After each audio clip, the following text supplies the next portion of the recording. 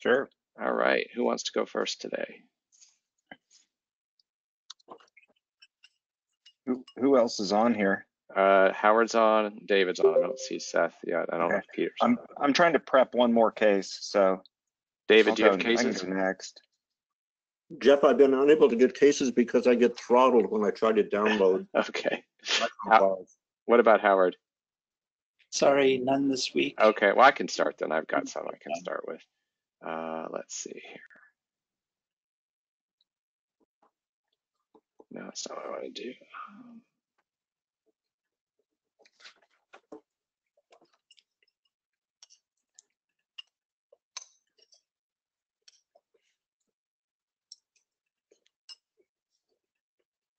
All right.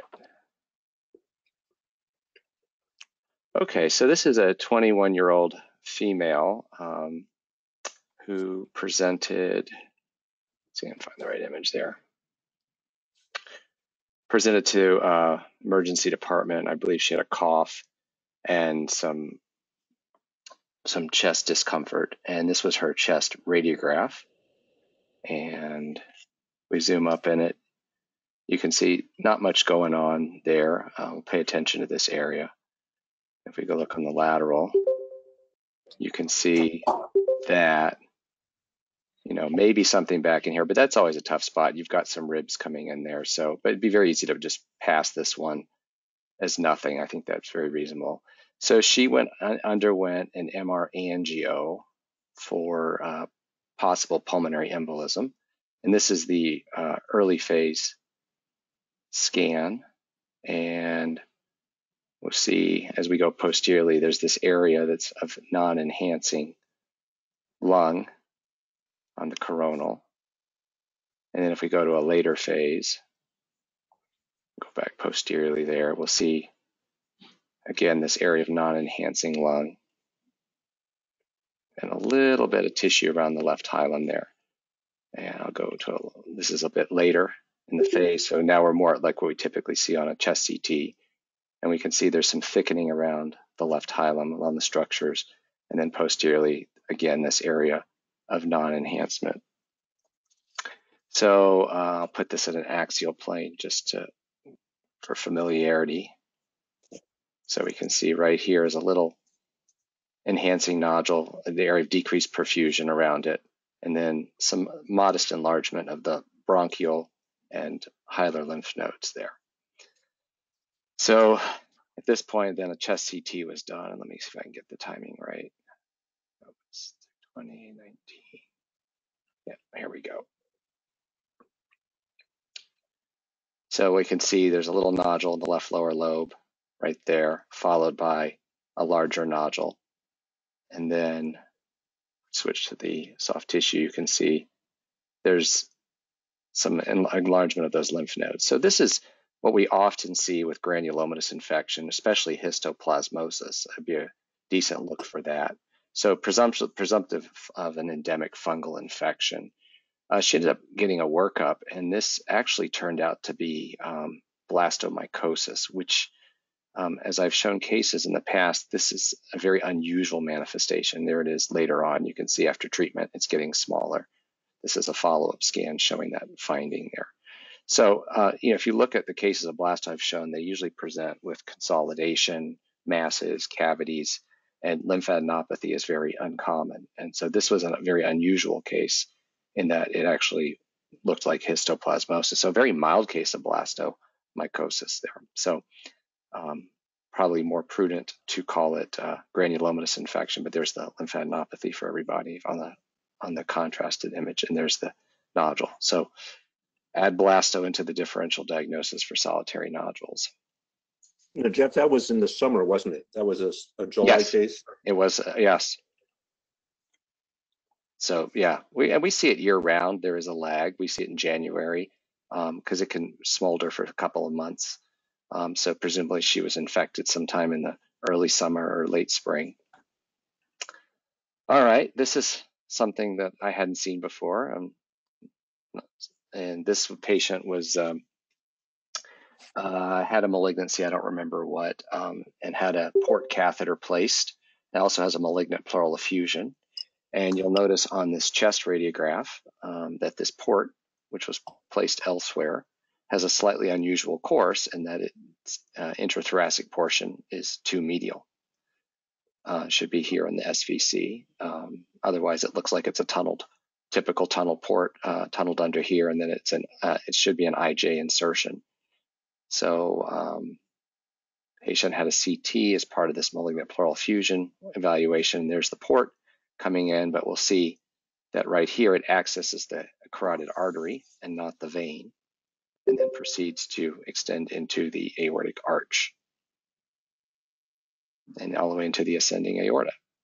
And we've seen central lines in the arteries before. Under ultrasound, it's sometimes easy to access the artery unintentionally. You go through and through the vein, especially if the patient has depleted intravascular volume or is hypotensive. But this is the first time I've ever seen a port. I don't know, David, have you ever seen one? You see a lot of ports out in Seattle. I don't know if I've seen a port go this way, but I've seen other catheters get into the jugular. Yeah. So, I don't know how this happened. It was done somewhere else, but usually you do them under fluoro, at least, confirm the placement. So always have to. It's always outside. No, was it a subclavian or a jugular? It was a jugular approach, wasn't it? Yeah. It was a tunneled approach. You can see. Yeah, it's above the clavicle. Yeah. Yeah. Jeff, can you show the lateral? Yeah. We'll see. I mean, not that you need it, but tougher to tell, huh? Usually they're more exactly. interior. They usually come more like this. Wow. That's a great example. All right, so this case is a conundrum here. Let's see. So it's a 69-year-old female. Let me get the timing right here. Yep. Who had some sort of form of acute lung injury. I think it was drug-induced. I don't honestly remember the details of it. I got more distracted by the interesting findings. So she had this CT at presentation, looks like a acute lung injury, some pleural effusion, and some mild edema, but nothing very exciting. But keep an eye on the airways and the orientation of the right upper lobe here. And incidentally detected on a scan performed about a month later was this abnormal configuration. I'll put them side by side. So this was presentation, and this is a month later. And so we're at the level of the aortic arch. And you'll see that there's this unusual orientation of this fissure. The acute lung injury has improved. And then as we go down, we'll see that the right upper lobe bronchus, which we should be seeing already, is acutely narrowed. And then beyond it, we see the middle lobe bronchus and the lower lobe bronchus origins there. And the middle lobe bronchus is actually heading up north. And so this looks like this is the upper lobe bronchus, and it's heading posteriorly and is occluded here. So, and then all of the fissures are in an unusual orientation. You can see the oblique fissure on the left is way here. We should be seeing it out there on the right, but we're seeing it back here. So this is a spontaneous torsion. I think I showed you one years ago of a guy with an infection who developed a spontaneous torsion. She's had no lung surgery. The only thing I was looking at is on her previous scan. You see there's the oblique fissure, but you don't really see, there's a little bit of a horizontal fissure there, but it's a very small one. It's incomplete. It's more complete out in the lateral component, but medially you don't see much of it. So what's happened is the upper lobe has collapsed posteriorly. The middle lobe has slid in here, and I'll show some multiplanar reformats. And then the lower lobe has swung anteriorly and filled the space where the middle lobe is. So if we go to a sagittal view, I'll put the axial here for cross-reference, go the right way. We can see that the strange orientation of the fissures. So we've got the lower lobe filled in here. This is the upper lobe, and the middle lobe is filled in up top. So this is just a very unusual case. And they decided actually not to intervene on the patient because she was asymptomatic, believe it or not. Wow. And sorry, I missed the first part. Did she have radiation or something, or what's? No, it was a drug-induced lung injury. Really? Wow. Because the other one,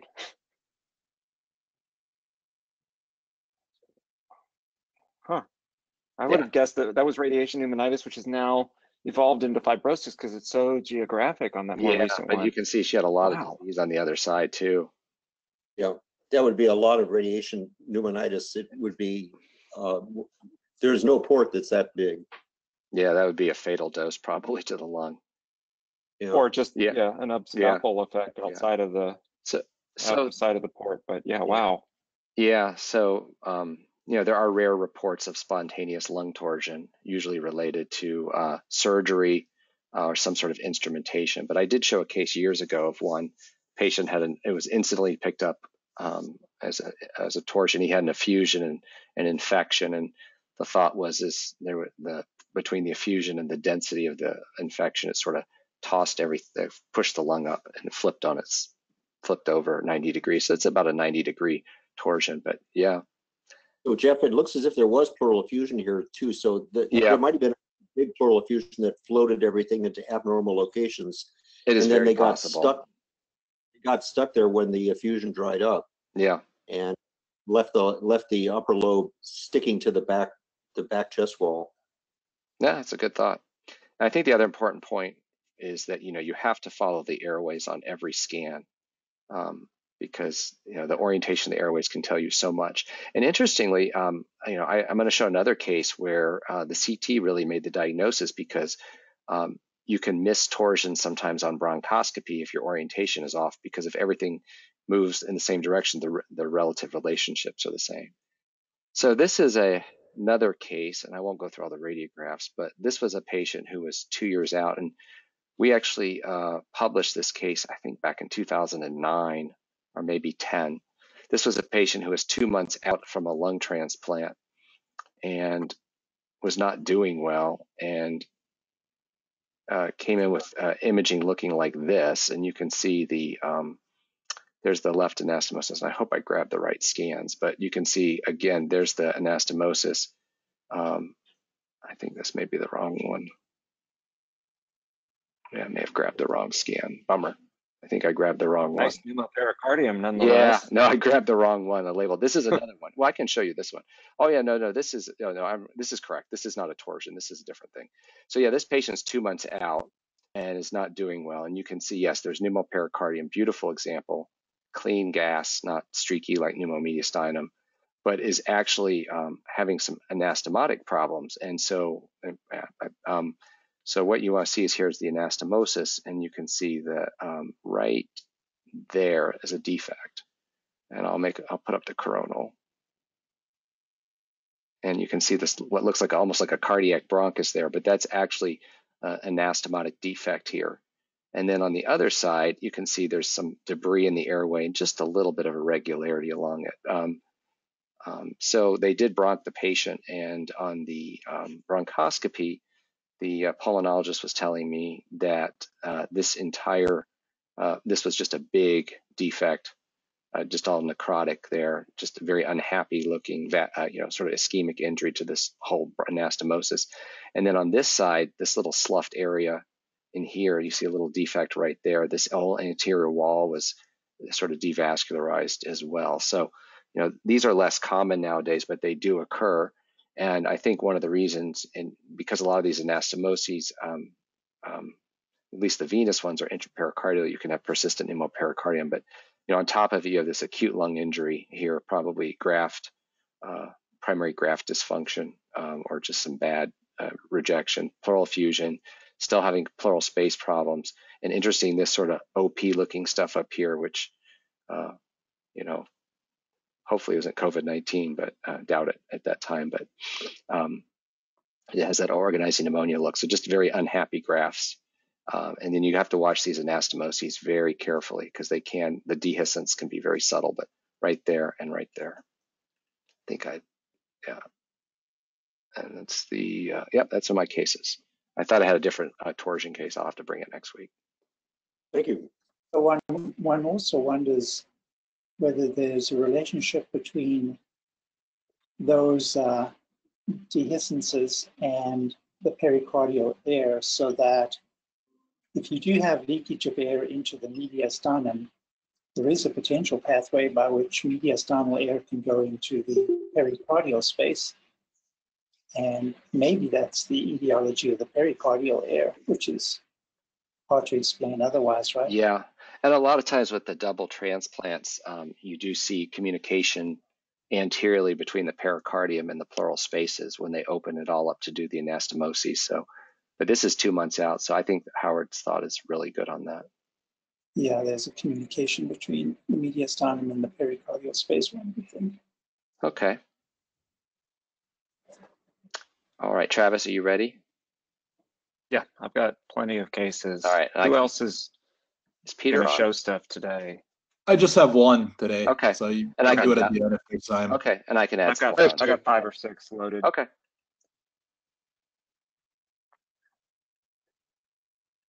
You see my screen? Yes. Yep. Yes. Okay, we'll start with the lung cancer screening. And I think this is one that's a sneaky case. And a good example, this was picked up on the outside and then sent to us for surgery. See, the patient has an incidental aberrant right subclavian artery. Let's see if I can change the window. There's probably a little bit of smoking related fibrosis, like a little bit of reticulation. And then as you get more to posterior, a little bit of maybe some airspace enlargement with fibrosis. And this was 2019. And I think I would excuse anyone, myself probably included, that just says maybe there's a little bit of atelectasis and fibrosis there. Then they come back this year and you'll see, if I can get this sync turned off. Yeah, so that has grown. And you can see that this was started as a small adenocarcinoma and has now grown into a slightly larger adenocarcinoma. So a little bit of a scary one. And I think it shows the benefits of annual screening in these patients, because even if you say, I don't know, let's say you are worried about this, what category would you give it anyway? How would you guys score this prospectively? Oh. Yeah, I know. I mean, the good news is it's mostly ground glass. There's a little bit of consolidation there, and there is certainly a little bit of fibrosis. And so they took this out. There was some respiratory bronchiolitis and some smoking-related fibrosis, and then a small adenocarcinoma. And it's one of these ones that had about 5% micropapillary, so it could unfortunately be a bad actor and be relatively aggressive in the future. But yeah, I don't know if this were baseline how I would score this. But just throwing that one out there as an interesting and kind of scary one. You know, these cancers in fibrosis are tricky, as has been pointed out in this conference before. Yeah. Travis, this is Daniela. Even if you measure the solid component, it was going to be less than 6 millimeters, right? If you imagine everything else is atelectasis. Yeah. We have long rats too, and come back next year. Yeah, I mean, maybe the most you could say is 8, but again, it's like David is saying too. I mean, how much of this is, fibrosis? Certainly it's asymmetric. Some of it's ground glass. Yeah. And that's why I don't say that, certainly nothing was done wrong here. And in fact, it was done right that they picked it up when you can still intervene on this. So it's just a sneaky one. But I think to David's point too, I always get nervous, especially in patients in our big ILD population, when you have anyone getting scanned and has something new that looks like this in a background of fibrosis, particularly UIP, you get really worried. And those certainly would follow up on a 3 to 6 month basis. Yeah. All right, this one, I don't have a radiograph for this, but if you saw a radiograph, you would see that there's left upper lobe consolidation. And this was a patient who originally had shortness of breath and hemoptysis and was diagnosed with pneumonia a few months ago. This didn't go away, which prompted the CT. And we can see that there is ground glass and consolidation. It's confined to the left upper lobe entirely. And you could see there's a little bit of septal thickening in here. I think it's a very important reminder, especially if there's viewers on here that aren't doing this on a day-to-day basis like we are, whenever you see something like this, always look at the pulmonary arteries and the pulmonary veins. And in this case, the pulmonary veins in particular, it's nice to do just a quick little check. And here you can see the left inferior pulmonary vein. And there's a little clue to what actually happened in this case. And you can see there's tiny little waste right here. Right-sided pulmonary veins are okay. And then the left superior pulmonary vein is completely obstructed here. And so this is venous edema or venous infarction, if you will, from a patient that had undergone an ablation. So the ablation was I don't know what time before the radiograph and the pneumonia, but of course, it's just a nice reminder, especially in the days of COVID now, that there are other causes for ground glass and consolidation. This one I have some correlates here too, and you can see this is the cath that they did. So they've gone IVC, transeptal puncture, and I think this is them trying to engage the left superior pulmonary vein here. And this is the injection, and you just get a little bit of a dead end there. They were able to get a wire across it, and now you can see that thrombus there. And so they treated this with a stent, and now you can see nice flow from that left superior pulmonary vein. So this was just a few days ago. I don't have a follow-up radiograph to show that the venous edema has improved yet, but hopefully, and we expect it will. Very nice case. Very nice case, yeah. What's your experience? We seem to be seeing fewer pulmonary vein stenoses and occlusions after ablation. Do you guys think that's true, just with improvements in technique? Agreed. Yeah, I haven't seen many cases. I mean, I saw a lot more, 12, 13, 14 years ago. Okay. Now this is a case I posted on Twitter, as I've had more time to actually, Jeff's ahead of me, but I'm learning how to get involved with social media here.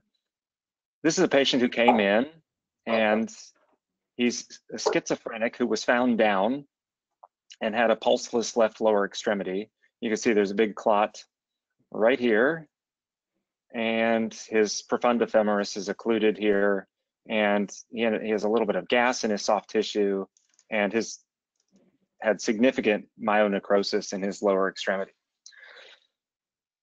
So that's how he came in, and he got a CT for that. And you can see these are his lung bases. At the same time, then the rest of the chest was imaged.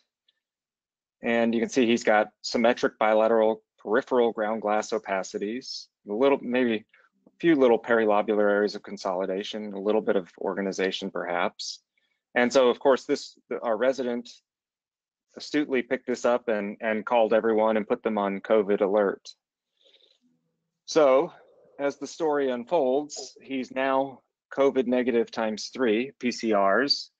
He has had negative viral panels ×2. He had an elevated white count at the time of admission, so not leukopenia. And he was also asymptomatic from a respiratory standpoint. You can see he has underlying paraseptal emphysema and probably some smoking related fibrosis as well.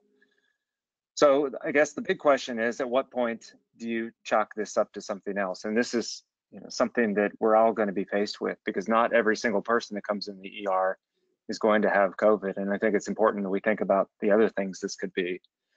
So his CK levels, his creatine kinase levels were in like the 30,000s. And so I'm wondering, is this just organizing pneumonia and some degree of lung injury from his just systemic state of lower extremity necrosis?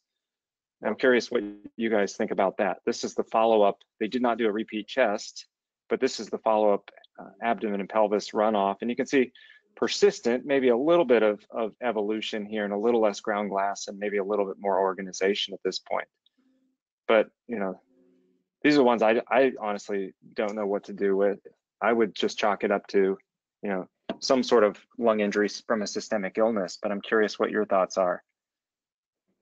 That's what I like. Yeah.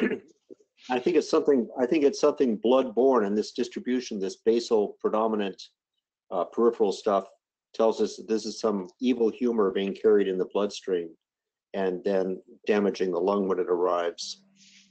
An embolic distribution. Yeah. Travis, So, I'm you not know, sure and what introduction, but did you say that he had an arterial thrombotic occlusion? yeah, here I'll show you that's what started all of this. You'll see he had an acute. He's a heavy smoker. You can see he has acute thrombus here in the left common iliac. It extends into the external iliac, and then his profunda femoris on the left is completely out. And he has other issues with peripheral vascular disease further down. You can see his superficial femoral is out right here. Because it sort of rings a bell. I don't think I've seen a case, but I seem to remember hearing about or reading a case report of lung edema, presumably a form of acute lung injury edema, complicating an extremity arterial perfusion abnormality. So later today, we can go on Google and see if we can find that case report, but it sort of rings a bell that that entity has been described with arterial, lower limb, ischemia, and reported lung edema of some kind. Yeah. I think. I have not heard of that. I like it. I mean, I think we're all thinking along the similar lines. This is something else that's secondarily involving the lungs. So, Travis, Yeah. did he have kidney injury too? Does he have myoglobin problems with the kidney and myoglobinuria and things like that? I don't know. I'll look. I mean, all I know is his CK was super. Actually, his lactate level here. I've got. Let's see. AST was elevated. There's no comment on the on myoglobin. But you know, I think that a lot of people that were viewing this and responding to it were asking why was the CT done in the first place, and I think that's a very valid question. But I think it's also, once you have the CT and you have this information during this outbreak, that's a moot point and a different argument. It's like, what the heck do you do with the information now that you have it? You know, David, what are your infectious disease teams saying about your PCR specificity? Because our ID folks are saying somewhere 80–85%. Well, I don't know what the gold standard is. And I don't think that people have calculated it up here, since it's only just ramped up in the last couple of weeks. So, you know, that Chinese article it had the commentary in the journal implied 63% sensitivity from nasal swab. So it's not perfect, but I don't know what the gold standard is. Well, I mean, that's the thing. I think it is the best gold standard we have right now because it's testing amplified portions of the RNA from the virus. We do a pooled nasal and oropharyngeal one, so they take two samples and put them in the same test, which is supposed to increase sensitivity. Again, yeah, I don't know. I'm just relying on what they keep saying here, that it's somewhere they think 80–85%. I mean, even if you say 70% with 3 negatives, you're looking at what, maybe a 3? It'd be whatever. So Travis, this guy didn't come into breath. I don't think this is that this is COVID. I mean, I think you've got very good reasons for this abnormal CT. Yeah. And, I think, yeah. You know, one thing that would help is just to see if he's lymphopenic, because if he's not lymphopenic, that's another strike against COVID. Well, and that's what I mentioned, that his white cell count was actually 30,000, and that was, you know, with his acute ischemia. So that's going to complicate that. He does not have splenomegaly. And you said, David, you were seeing a lot of splenomegaly, right?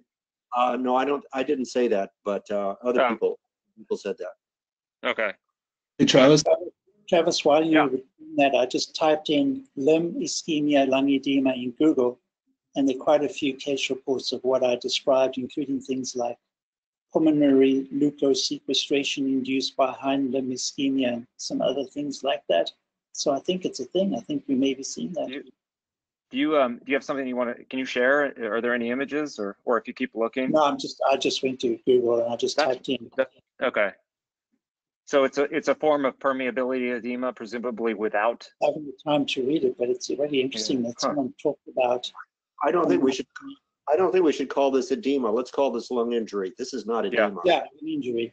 Yeah, pulmonary. Yeah, it's a form of Travis, did they do an angiogram on him? Did he have anything that looked like Weber's disease? That's a good question. Well, the thing is, they didn't do anything because they were worried about COVID, and so I don't know what. He went to isolation, and because they were so worried based on the lung findings. They have not done a catheter angiogram, as far as I'm concerned. That follow-up image I showed was from the more recent repeat runoff that they did. Yeah, just wondering if there's because there's some overlap between Weber's and autoimmune disorder. If maybe he's got an underlying connective tissue disease. Yeah, and I don't think he had renal disease either. Which vasculitis is certainly a good thought. Again, I think we're thinking non-infectious causes of this lung injury pattern. But you've got thrombi sitting there. In this case, I don't think that this is Berger's disease. Doesn't imply these big thrombi, does it? No, Berger's is more of it's a thrombotic microangiopathy, right? Micro. It was small and medium-sized vessels. Yep. Look at JAMA, February 17, 1989, for a description of this phenomenon. Okay. All right. Well, one question, Travis, in this guy is why does he have these big arterial thrombi? Don't know. He's an active smoker. Don't know. Yeah. That's a very good question too. I don't know. And I guess one question is, did he have a PFO or something like that? Did these thrombi get there from his arteries? Right. Paradoxically, I mean, he does not have any pulmonary embolism, and I don't think on this, it's an angiogram, it's arterial phase, but he certainly didn't look like he had any big dilated deep veins to suggest. And in fact, you can see some venous filling on the right. Obviously, we're not going to see any on the left since the arteries are out. Yeah, I think those are all good thoughts. And we don't know, but I'm pretty sure it's not COVID. Travis? Yeah. Hey, one other question I had is about that case is, did you guys do any follow-up radiographs? In other words, did you think it's evolving at all, the opacity?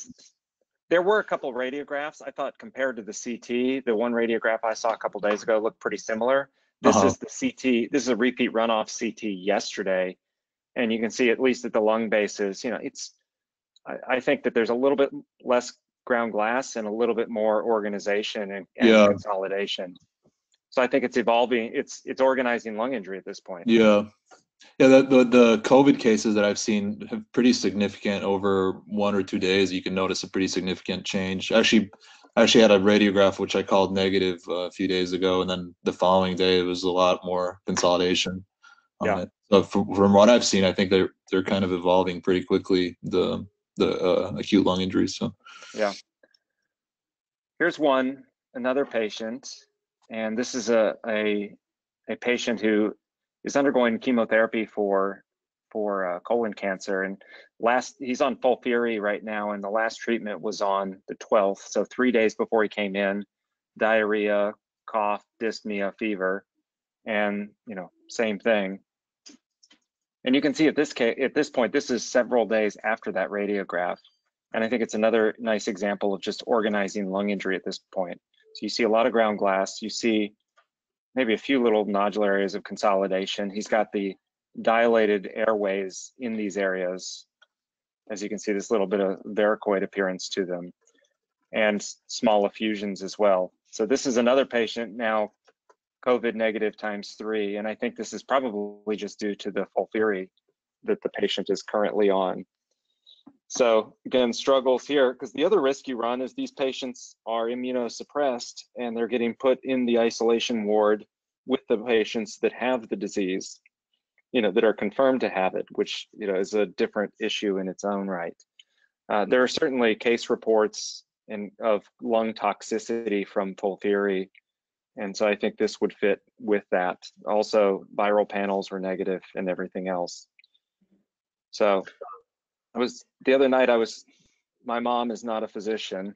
Jeff's actually met my mom a couple times in Reston, but she was watching the news and she was asking me about all these broken glass opacities that we're seeing on CT. And I kind of like broken glass for organizing phase of acute lung injury. When you start to get the reticulation and some of the dilated airways here, yeah. I don't know, Jeff. I think you're good at signs and stuff. I think we should think about that one. Yeah, it's a fun one. Well, I think this highlights the problem, and this is what we're all running into. And yeah, the recent RSNA recommendations provide some framework to use this, whether people adopt them or not. I think if we said early on, before even we were just seeing the first cases from China coming out, that it looks like our first response was it looks like organizing pneumonia or some acute lung injury. Yeah, and and yeah, for those that are watching and just not doing chest full time like we are, I think a few clues here. When you're looking for organizing lung injury, like you would see with this, I think looking for these dilated airways that are not only a little bit larger than they should be, they're not just air bronchograms, but they start to get this kind of varicoid appearance to them. And it's not really true bronchiectasis in the sense that this may be reversible in these, but I think that's a helpful clue. Now, in this case, there are small effusions. Could there be a component of volume? Maybe, but there's not significant septal thickening. And you have even a little bit of subpleural areas that are clear. And we'll keep going with this one then. So this is a patient who had a liver transplant 12 years ago, came in febrile, has effusions, and also has, at this point in time, on the 16th, has a nice look for organizing pneumonia. It's peribronchovascular, some areas of perilobular consolidation. It's fairly symmetric. It's affecting the right lung greater than the left. This one we were all pretty confident was going to be COVID, especially in this setting. Another one now, I mean, this is the nice thing, Jeff, you always have confirmed viral cases of pneumonia. I think your virology or microbiology lab is always very good at isolating things. This was this patient a few days later, and you can see they've evolved. So this is a typical evolution of organizing pneumonia, organizing lung injury. Now you can see very similar to that last case. The broken glass at this point, if you will, these dilated airways, just a lot of ground glass opacity, the reticulation. And the first two COVIDs were negative in this one. The ID folks were discussing with me, certainly in transplant populations, and Jeff wrote a paper, how many years ago now, Jeff, in AJR on pneumocystis? It's been a while. It's been a while, hasn't it? But yeah.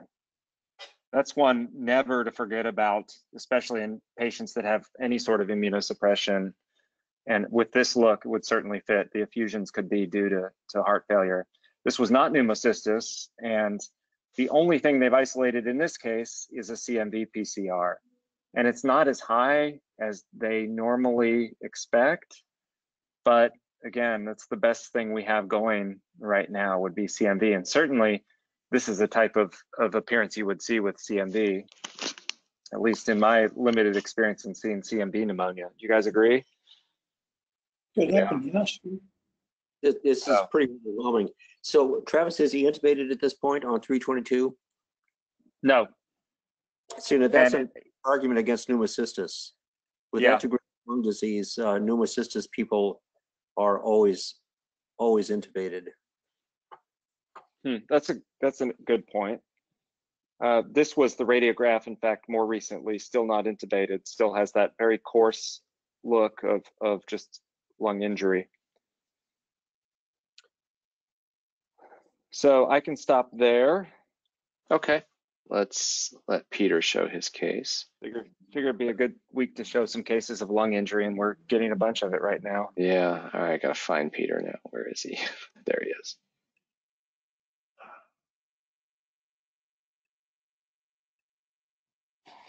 All right.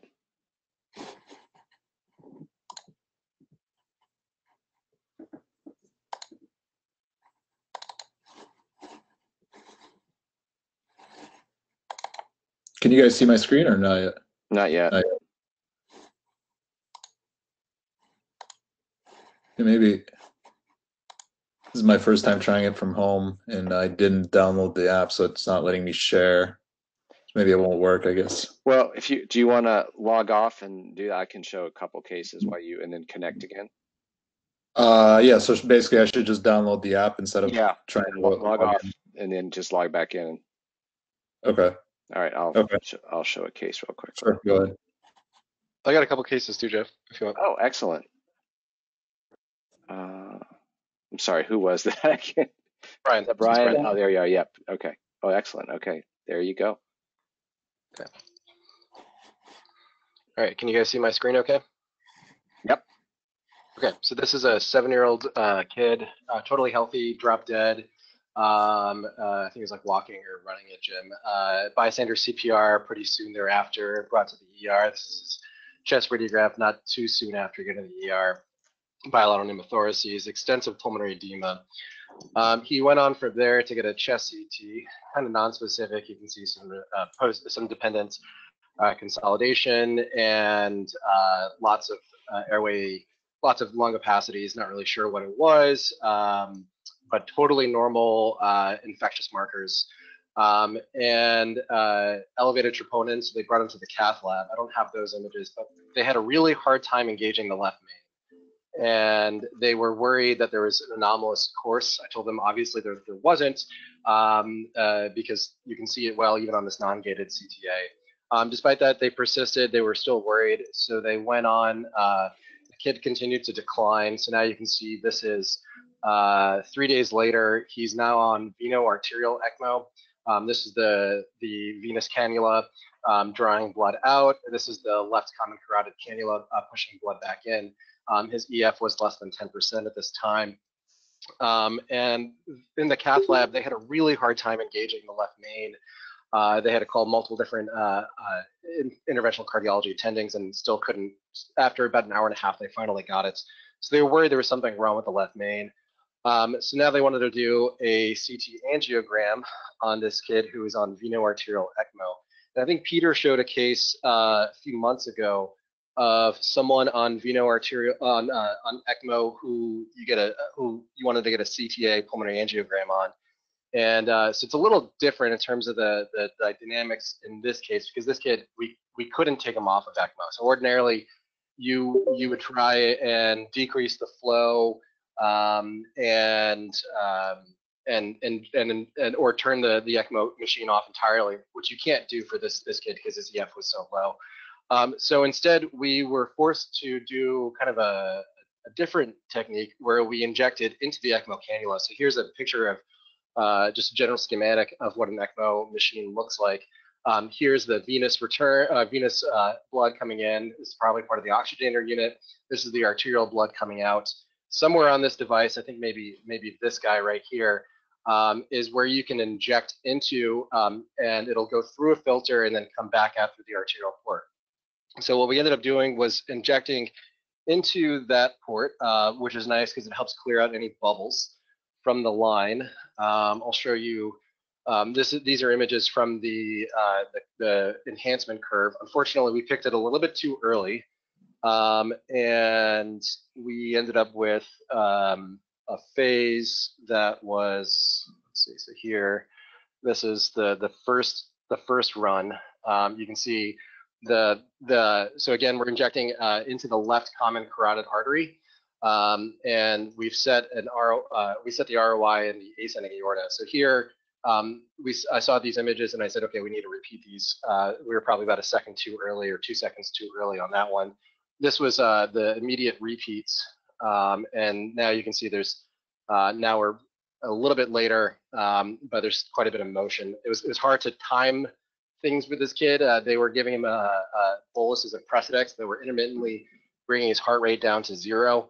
And then after a while, his receptors became saturated and his heart rate jumped to over 90. So this was an interesting case. He ended up going to the OR. And in the OR, they found that the left main ostium was completely covered by a little hood of accessory tissue. So even though it's arising from the left coronary cusp in the normal fashion, there is a redundant layer of endothelial tissue that would intermittently flop over and cover left main ostium, and that's probably what happened in him and why he presented with acute MI. This was his chest radiograph about 10 days later after this surgery, so nearly completely cleared. Wow. So that was an interesting case, just in terms of how to do a coronary CT angiogram on a kid on complete veno-arterial ECMO. Wow. Yeah. Hey, Brian, had he had yeah. symptoms before? Had No, he ever had no. chest pain or exercise intolerance? No, totally normal, developmentally normal 7-year-old, participated in all kinds of normal activities. Wow. Yeah. And I talked to my interventional cardiologist. He had seen one other case in in his 30-year career, where they found that finding on autopsy. So a similar case where he had that case. That kid died actually in the cath lab because they couldn't engage the left main, and the kid was crumping. In this case, we suspect the kid did better because of the early transition to high intensity ECMO. So the second case, kind of another pediatric. This is a 19-year-old with a full Fontan circulation, which you can see here. Here's the SVC coming into the MPA. Here's the IVC coming into the MPA. So the systemic venous return completely bypassing the heart. So we talked about this a couple weeks ago, but one of the problems with these people is they often develop systemic to venous collaterals, which is a right to left shunt, which can cause hypoxia. And so we've been kind of experimenting with this special kind of MRA sequence that GE has. GE lovingly calls it the TRIX, which the TR, that stands for time resolved MRA. And so these there are multiple different phases of that. Overall, we require about 90 seconds. These are subtraction coronal isotropic MRA images of the chest. And what's nice about this, besides the fact that you get the multiple different phases, is that you can start seeing things in a little bit more time resolved fashion. And so as we scroll through these, the subtraction probably makes the left upper extremity injection harder to see, but you start seeing a blush of contrast here, both within this venous structure, and also within the left superior pulmonary vein, and I think also within the left pulmonary artery as well. And you can see it gets more and more prominent as you go into different phases of the subtraction coronal MRA. So this one I think shows it pretty well. And if you do a 3D axial or an axial reconstruction, you can see, so here's the connection with the left superior pulmonary vein, and you can track this back up on, let's see, a little bit later. You can, maybe this one shows it a little bit better. You can track it, and it looks like it's coming off the left superior intercostal vein. I think this is it right here, coming down, and then going into this fistula. So this is probably the left superior intercostal vein that's fistulized with the left upper pulmonary vein. So a systemic venous to pulmonary venous fistula. I'm not sure, but I think that there might also be a fistulous connection with that left pulmonary artery as well. On the anatomic images, you can see that the central portion of that vessel is fairly diminutive, and then right around here, it gets much larger, and you can see that there's asymmetric contrast filling of that vessel on these images. So that's it. Awesome, thank you. So, Brian, may I ask a Sure. naive question? When they took that former patient, the 7-year-old, to the OR, Yeah. what were they looking for? What did they expect? They expected a coronary anomaly. So it was a kind of a heady discussion with our surgeon in terms of what the outcomes were. But we had a hard time reconciling the cath lab images or the cath lab where they couldn't engage that left main with the CTE, which clearly shows that it's arising from the left coronary ostium in a normal fashion. And so they were expecting something else. But since he had a totally normal inflammatory markers, you know, we were thinking that this was very unlikely to be myocarditis, and couldn't think of another reason why a 7-year-old otherwise healthy kid would just kind of drop dead. So it was an exploration for that. But they had to open the aorta to make that diagnosis, didn't they? I mean, they Yes. normally in doing a coronary bypass, they wouldn't have to cut into the aorta. I think given the fact that we were so concerned about the left main ostium, that was where they directed their attention to first. Got it. All right. Anything on echo? I mean, you would think that a TEE, they might see something. I'm just curious, even in retrospect, if they went back and looked to see if there's anything there that they could see. Yeah, it's a great question. I think that they may have thought that maybe there was a little bit of an acute angulation, but otherwise no. I mean, you can see it arises from the left cusp. I wish I had the surgical images, but I can show you. It was just a very thin piece of tissue, probably less than a centimeter in dimension, that was just kind of flopping over and covering that left coronary ostium. Amazing. Like they called it a hood. I think you need to, you should describe this and you should take credit. This should be Goldner disease. All right. Can I add something? Sorry, guys, didn't introduce myself when I joined. This is Nick Burris at University of Michigan. Hey, Nick. Nick, what's going on? Sorry, as an aortic imager by trade, I just wanted to raise a question about whether anyone thought there was a little bit of a flap on that image in particular in the root.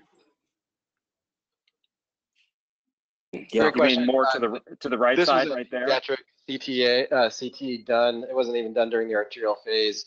And sure. It was, this I think is just a pulsation artifact, but great question.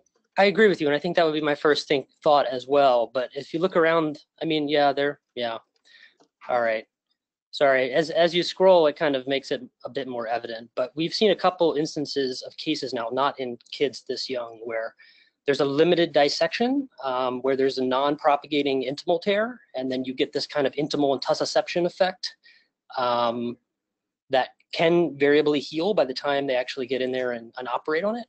So maybe it was, something that was more of an acute event, and that would maybe explain why he was otherwise healthy and normal and never had any sequela of this previously. Nice. Nick, this CT reminds me of the one you read when you were a fellow on the ECMO. Yeah. You remember that one? There's been a lot. It feels like I don't remember the specific one you're talking about, but the one that you stumped me on the flow because you just showed a couple of images and didn't tell me the patient was on ECMO. Yeah, these are never fun when I get called to do these. These are always challenging.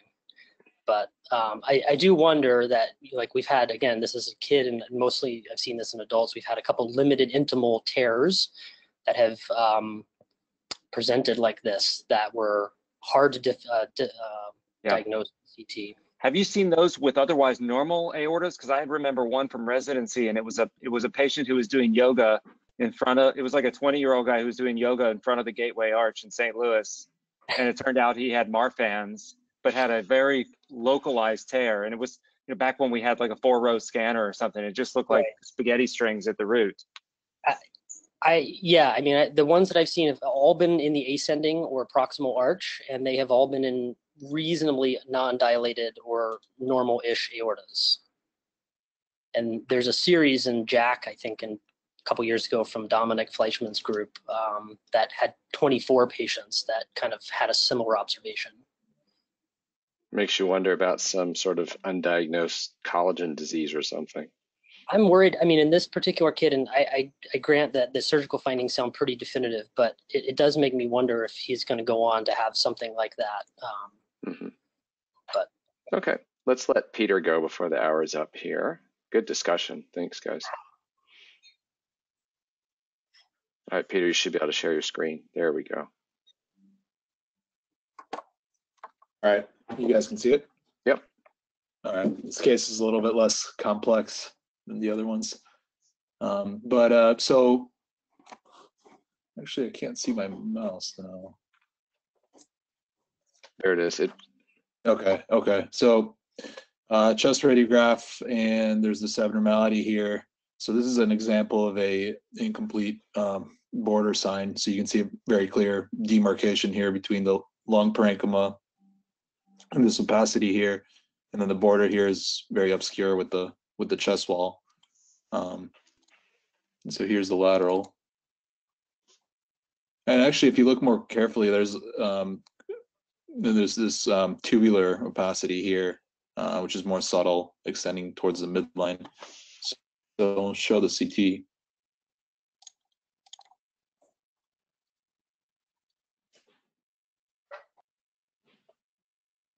Connection is not very good from.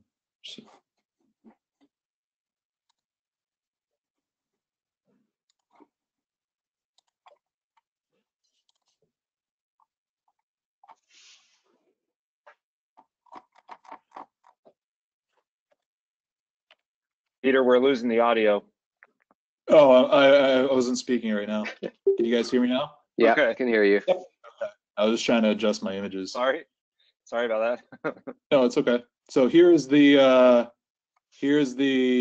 abnormality that we're seeing on the radiograph. So this is actually, it looks like a graft, and that's what it is. So it's a large oversewn side graft, which is coming off of the ascending thoracic aorta, and it's terminating in the chest wall. And here you can see this hyperdensity right there is the suture material at the end of the oversewn side graft.